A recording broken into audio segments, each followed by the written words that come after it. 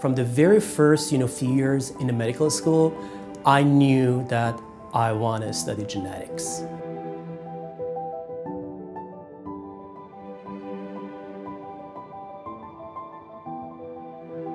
I first fascinated about the molecules, the structure of the DNA, RNA, and proteins. That was, started from my love with, chemistry and molecules in general.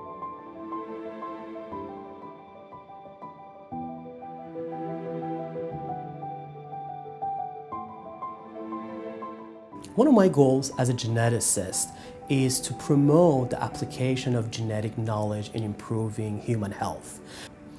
BRCA1 and 2 genes are discovered back in mid-90s to be associated with high risk for breast and ovarian cancer. 13 to 15% of ovarian cancer patients carry a mutation in one of the BRCA1 or 2 genes. So if we identify those people who carry a mutation in one of those genes, we can reduce the incidence of ovarian cancer by 13 to 15%.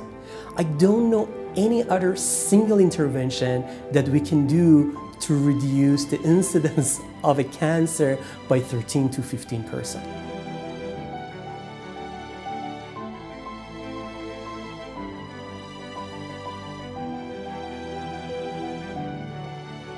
By having a population-based genetic testing for BRCA genes in place, people will know if they are carrier of a mutation before they diagnose with cancer.